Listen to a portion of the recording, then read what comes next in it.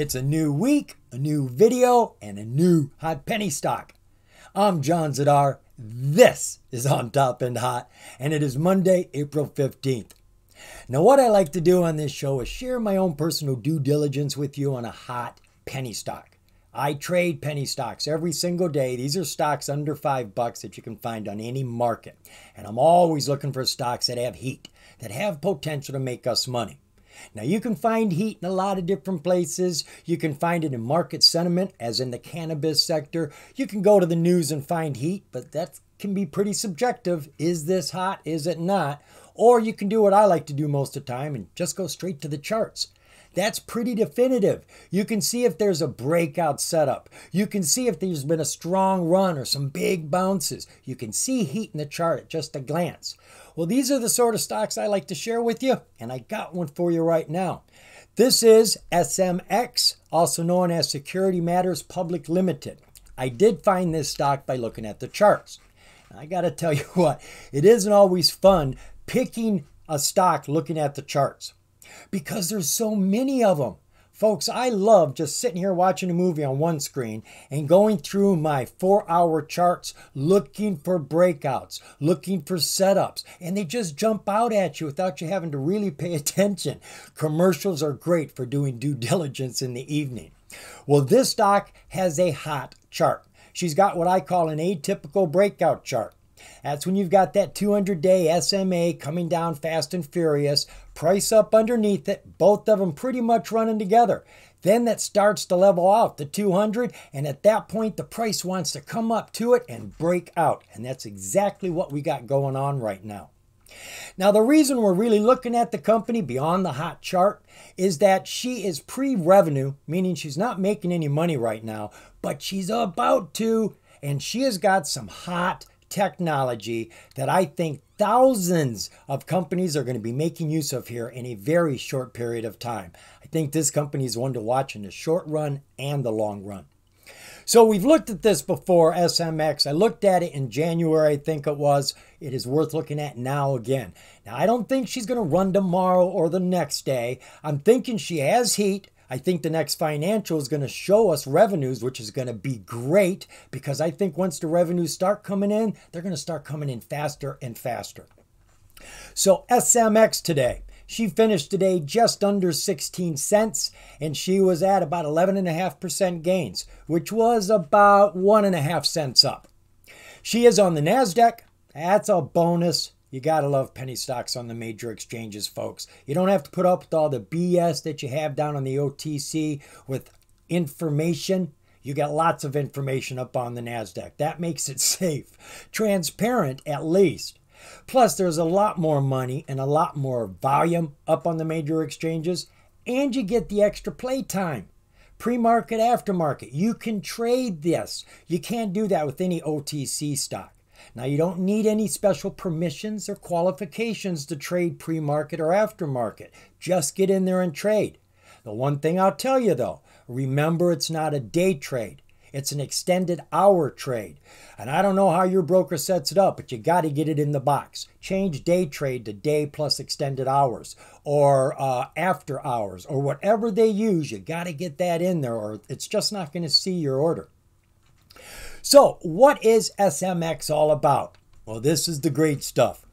Now, they have some really great technology that is broad. It covers a lot of spectrums in the way they use it. And rather than try to explain it all, what I'm going to do here is get a bit redundant. I am going to use their description from 3 different places. We've got one here, we've got one on their website, and we've got one in a press release. And each one says basically the same thing, but they say it in different ways, giving us other information. And I think it's worth a read for all 3.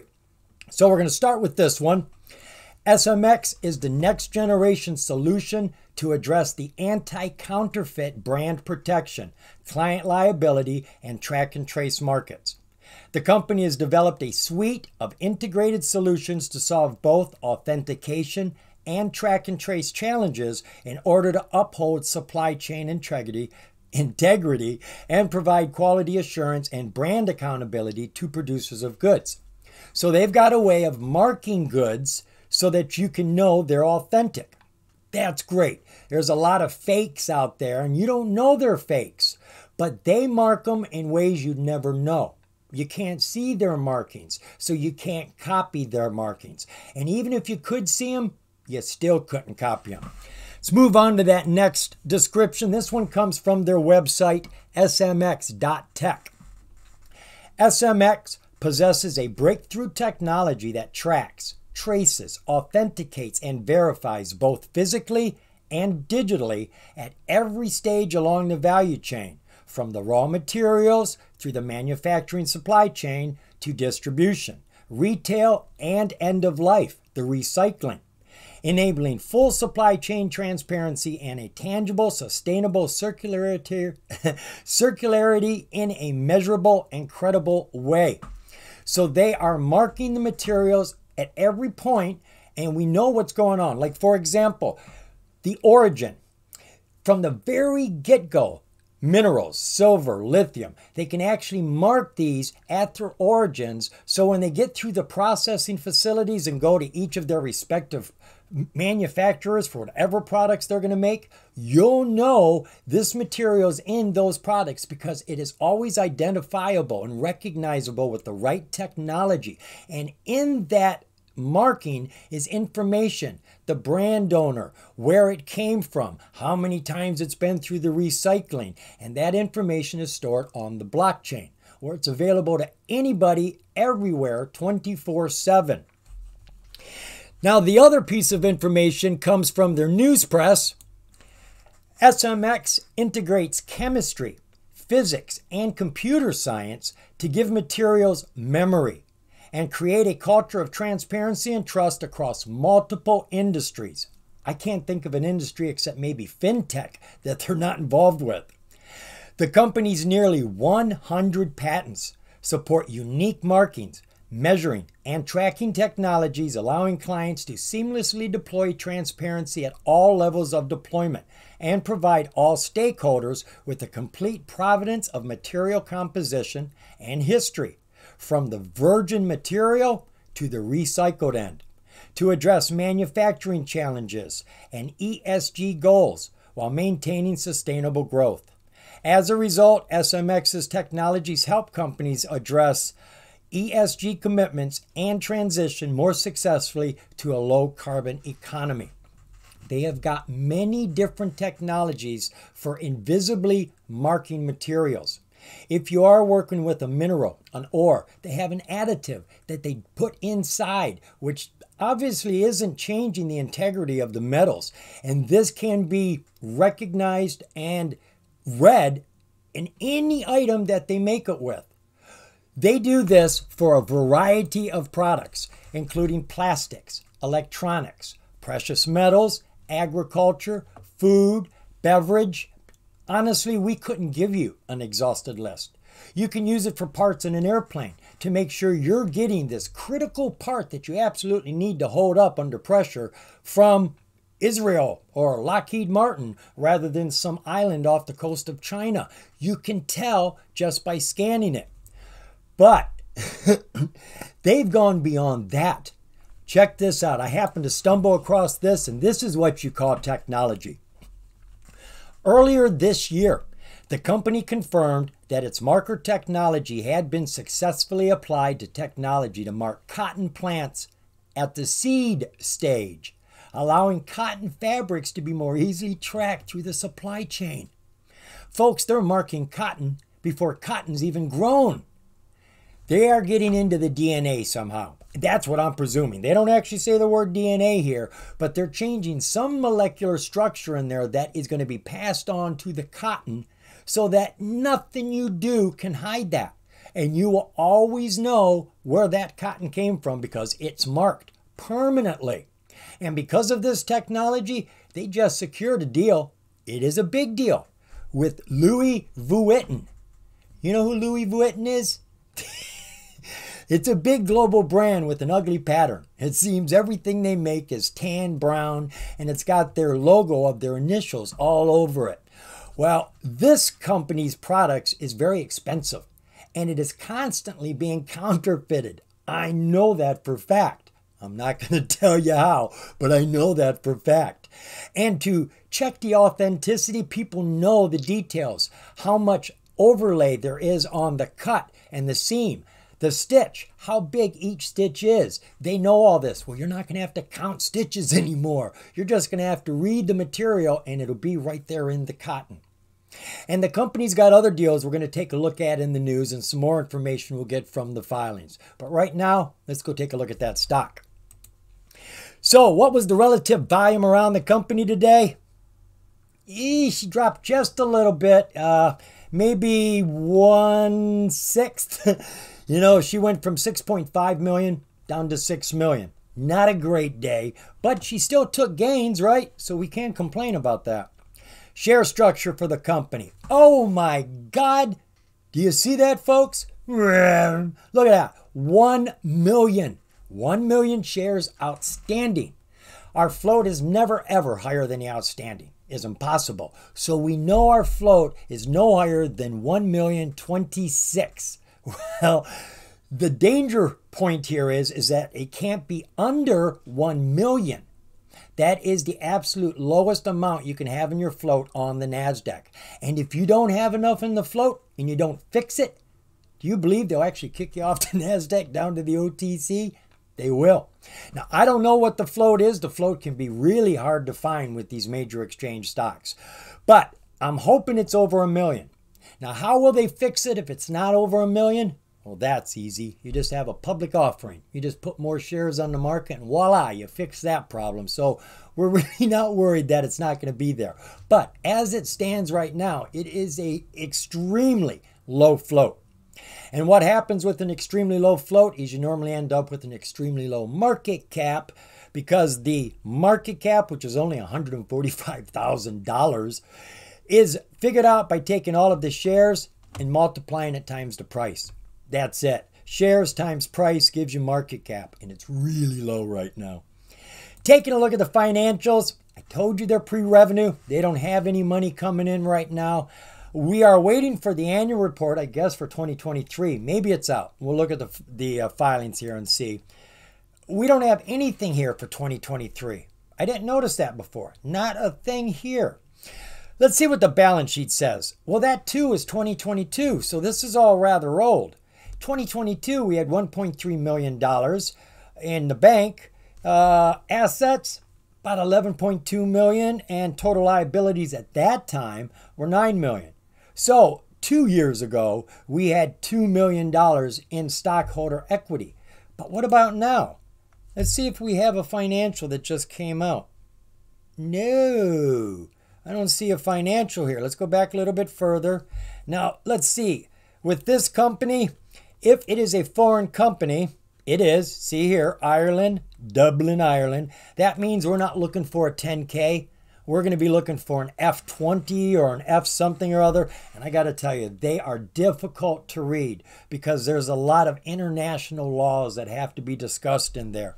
So I don't see it at the top of my head here. It's just not jumping out at me. But I did go through all of these 6Ks here. 6Ks are a lot like 8Ks. You can get a lot of good information in them.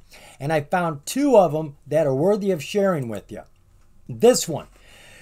On April 11th, 2024, SMX sold to an institutional investor a promissory note and warrants for gross proceeds of about $2 million.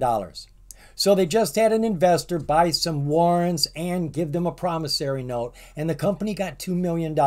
So somebody's investing in the company, and the company now has money. That's all good news. The other one. Now, I am surprised. This is a very important piece of information, and I can't see a news press on it. And why wouldn't they? On March 20th of this year, the company posted, I didn't see the post, that it was excited to share a pilot program with Pepsi to deter counterfeiting and ensure the company's product authenticity is complete. With the success of the initial tests, the parties are now working to evaluate the opportunity to scale the technology across their operations. Folks, Pepsi is a global operation. That is going to be a huge contract. Now think about that. How many huge companies are out there? I mean, anybody. Anybody who's afraid to be copyrighted, you know, like Nike, for example, or Louis Vuitton, or anybody. I mean, my mind's going blank here, but I know there's 1,000 names I could give you.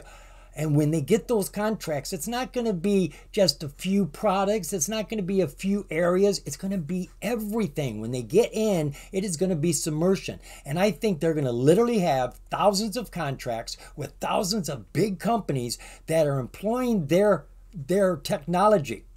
Now, there's something you have to remember here. They're also changing the green conscientiousness of all these corporations. The whole point of this is to recycle everything. From its place of origin, it is monitored. We know where all of that original material is going, so that when it gets to their retail distribution centers, it can be scanned and made sure it's not counterfeit. But ultimately, at the end of its life, and it's going to be telling you inside the product how long it is that you can use it before it needs to be recycled, it will end up at the recycling center and get a new mark put on it at that point. And then that is going to be recycled back to the beginning. And all of that history will be maintained for the blockchain so that anybody can see it at any time. And the big deal about this is that green conscientiousness is being paid.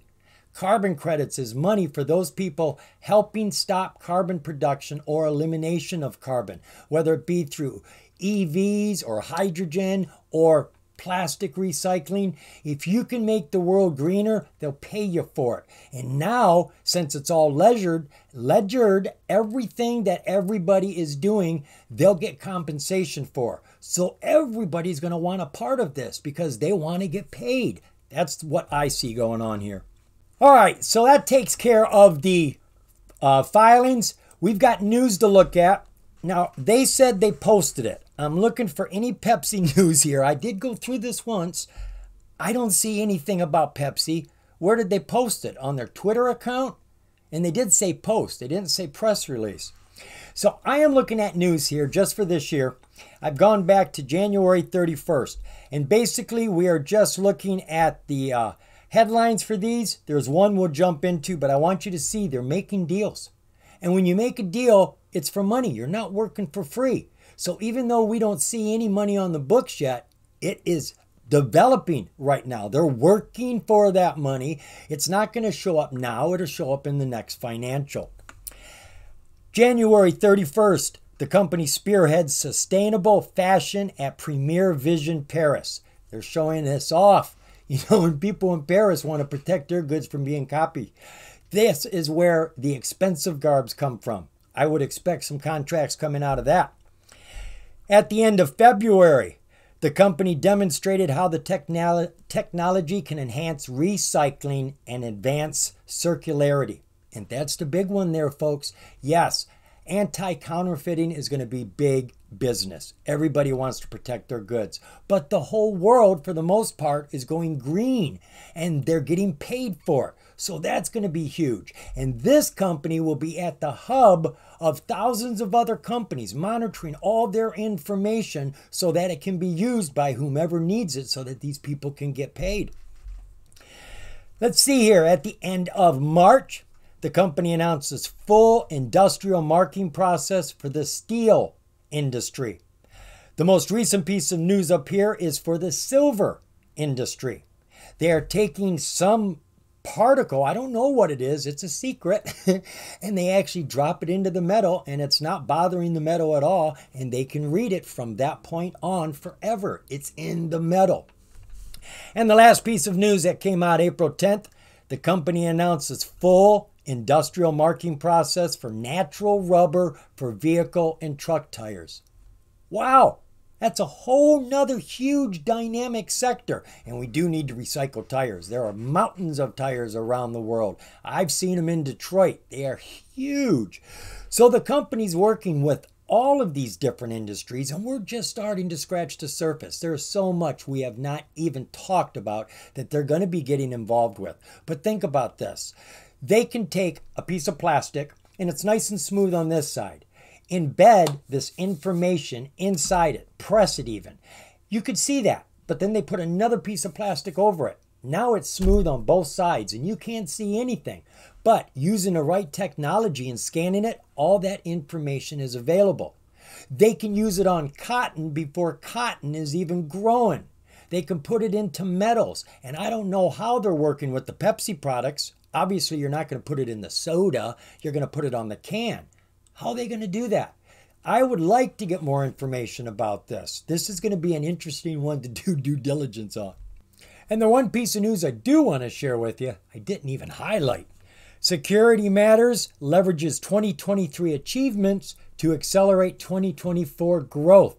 They give us a nice little breakdown here of things that have happened since the beginning of the year, things that aren't in the press releases. We're going to start from the back, which is the oldest, and move up. January of this year, the company secured a significant $5 million contract with R&I to enhance NATO supply chain transparency.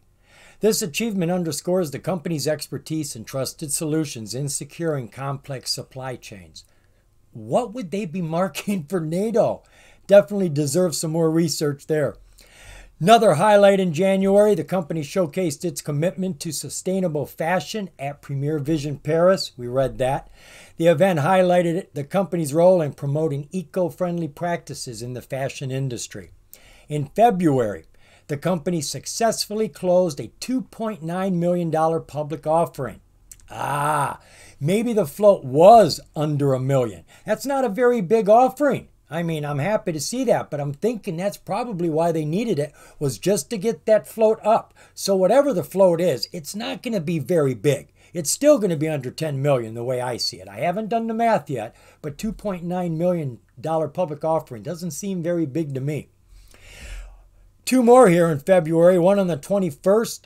The company launched a project demonstrating its technology to enhance recycling processes and promote circular economy practices.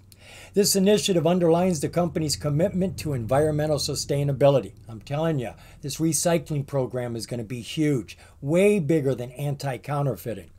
And the last thing they've got here, on February 28th of this year, the company announced the appointment of Afira Barr as the new Chief Financial Officer. This strategic move will strengthen the company's financial management and support growth initiatives. So we've had some big wigs come in. I was reading a little bit about him. He does have experience. He's a good man for the job, it seems. They've just got some money coming in from their public offering. They had that other $2 million that came in from the investor that bought warrants and the promissory note. So that's virtually $5 million they've got to work with now. We see a contract here for $5 million already. We know money is coming in, just isn't going to show up yet. We have to wait for the next financial. So everything is looking superb for the company. They are growing. Money is coming in. We just don't see it yet. They're making deals with silver. They're making deals with steel. They're making deals with cotton. And God only knows what else. Can you see how excited I am here? Because I can't even see the ends of this. It goes beyond the horizon, and that excites me. As I said, I think this company's going to be great for some short holds, but I think it's going to be outstanding for a long hold. But speaking of short holds, the chart is set up for a breakout right now. Let's go check that out. Let's take a look now at SMX on my free trading platform, TOS. That's Thinkorswim. I've got this opened up to a 1-day, 1-year chart, and we've got a really impressive high bubble here, folks. $58.96 a year ago in April, and I don't believe it for 1 second. Not that I can find it. I looked around, but I am sure this company's done a reverse split. I can't find the information in the normal places I look, but think about it. We've got an outstanding share count of 1 million. That sounds to me like they did a reverse split sometime. I just don't know when. Now, normally I'd be looking for a big green bar for the day they did that split where the price was pushed up. Well, they don't do that anymore. They used to. Every now and then you'll see a green bar and then a week later it disappears. It's like, where'd that go? Well, what they do now is adjust the charts, and I hate it. From the day of the reverse split back, everything is changed. Everything is multiplied by the ratio of the reverse split. So if the reverse split was 1 in 10, whatever the prices were those days, they're multiplied by 10. So this high bubble of $58 may have just been a high of $5.80. But after the reverse split and multiplying it all out, that's what you end up with. And that's what goes on the charts. Everybody's going to see that whether they know or not. It's not real. They're going to think it's real. That's a lie. That's false information. I hate them doing that. And I don't believe it right now. So we're just going to bypass that. And we're going to come right on down to that 6-month 4-hour. And the real reason I wanted to show that to you is so I could answer your question. Why is this 200-day SMA falling out of the sky like that? Now you know. So on our 6-month chart here, our high is $3.87, which she hit October of last year. And that was about a 100% jump. She went from about $1.30 up to, oh man, it's more than that. That is a 300% jump. $1.30 up to almost $3.90. Then she came back down, laid on the 200 for a while, slipped underneath it, and she kept falling. And it was right around this area that we looked at her. Now I've got some supports and resistances drawn in here. If you care to know what they are, we are at 31, 41, 61, and 83. How convenient. So we looked at it right here. That was at the end of January. And it was roughly 35 cents when we looked at it. 2 days later, she was up to 56 cents. And about a week later, she was up to 62 cents. But there was some volatility in all of that. But we could have grabbed some gains after we looked at it. But you can see she was deep underneath the 200 at that time. So we weren't looking at it for a breakout. She is showing interest. We see her popping through that 200 as she's coming down over and over again.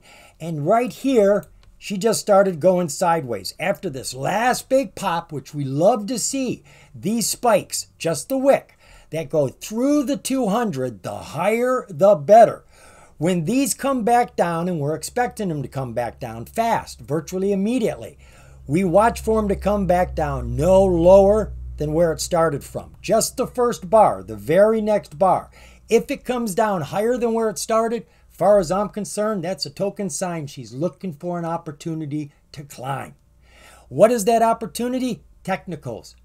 More to the point, a flat 200-day SMA. And that's what that spike does. The higher it gets, the more it tugs on that 200 and making it flat so that she has an opportunity to run. So she came down higher than where she started. Did dip down. I'm not worried about this. I'm just watching now. She's going sideways, riding on her 50-day SMA, looking like she's doing nothing. But she isn't doing nothing. She's being patient. She's biding time, waiting for this 200 to get closer. Now what we expect is another one of these big spikes, these directional, intentional spikes that's going to push through there way high and yank that 200 up so she'll go flat, and then she's probably going to jump up on top of it. But the first breakthrough isn't a breakthrough. That's normally to get up on top, and she's going to bounce around on it a couple times, make sure it's secure before she builds on it, and then she'll start to run. And soon, I don't know when, we need to see their annual financials for 2023. There should be money generated right now. Maybe there is some money already on the table that I'm not aware of, but it is coming, folks. And this company's potential with their technology and all the different industries that they can work with, all the thousands of companies and corporations that they can deal with, not just in America, but anywhere in the world, it's exciting, folks. This company could be dynamically huge. So we've got a nice breakout scenario here. She is getting close to the 200. Our 200-day haul is coming up. This has as much power and authority on the board as the 200-day SMA. And we see, in many cases, penny stocks will drop to this and then push right off of the 200 haul to get on top of the 200-day SMA. So if you see her drop to the 200, I wouldn't get scared. I'd get excited. What do our oscillators say? Well, everything is looking nice. Our PPO, that is climbing on top of the pink line. Our MACD, which you read the same, that's also climbing. Our RSI is a bit cool right now and just hinging down. She's at 53. Our volume was pretty light today, but it was growing through the day. It was getting stronger and stronger. Let's take a look at our 20-day 1-hour view. So there's that big jump way up here and then back down, hitting this low bubble and then going sideways. Now we can see she is trying to meangle with this 200-day SMA. She doesn't want to fall away from it, but she hasn't got the mind to start running yet. So she's just all over it. At this very moment, things look like she could launch. I mean, all of our SMAs are over the 200 and all pointing up now, except for the 9-day. However, she's on top of the 9-day. You can't climb unless you're on top of the 9. So she's in the right place. But our oscillators say she's got some more down pressure coming right now. We can see that. What I do see here, these big bars that have long wicks. I love these long wicks. They tell stories. When they go through multiple SMAs and then deep underneath one of them and come right back up, I expect to climb. To me, this is like a foundation, a pillar. You're building a bridge and you want to make it solid. So they've got to go in deep, but they come right back up really, really fast. Well, we got to climb off of that one. Well, now we've got another one, not as big, right? But she did go through the 20, pushing deep underneath that 20 and coming back up. Now we've got these stretch ones up here showing initiative. So you got digging down to solid yourself and eagerness. So I'm liking the way she's looking right now, except the oscillators say she is still pushing down right now. What's the 5-day, 5 minutes say? We've got to change a trend here, don't we? Our 200-day SMA was falling. She was underneath it. She got up on top, bounced on it a bunch to make sure it wasn't going to go anywhere, then took this big pounce way up high so she could tug that 200 up so that she could start bouncing off of it uphill. This looks like she's starting to climb, like she wants to climb, like she could have a long run. And if the financials are a piece of news, now think about that. Every deal they do could be a piece of news. If there's 1,000 companies they do deals with, they're going to be printing that. Why they didn't print Pepsi, I don't know. But maybe they'll print it when a solid contract is put on the market, you know? So there's going to be a lot of catalysts with this company. And she's probably going to have a lot of volatility, especially now when she's only got 1 million shares. 1 million. So right now we could see a lot of bounces. In those bounces, you can make money.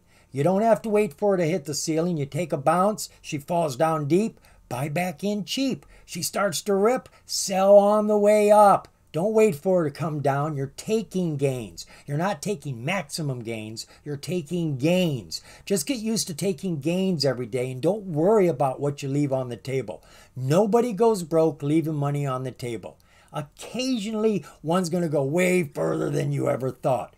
But more often than not, if you try to get the most out of your plays, you're going to end up getting taken because you're going to roll around the top and fall and say, darn, I could have had so much more. Get used to selling as she's rising. This is looking good on the chart. Our oscillators say she's got negative down pressure right now. I mean, we had a crossover here right at the end of the day. Things started looking strong. That big bar right there really pushed down hard, and we don't have any wick on it. Those are the scary bars, the solid bars that go deep. They're scary. The wicks I read, but I don't like that. I can tell the fortune of what that is. She's coming down. Probably going to come down to this 200 again before she bounces, but I do think she's ready to climb. And I do think she requires a lot more due diligence from you folks. This is a company I said at the beginning I like for a short run and I like for the long run, especially for the long run. Remember, the more you know, the more you're going to grow. See you, folks.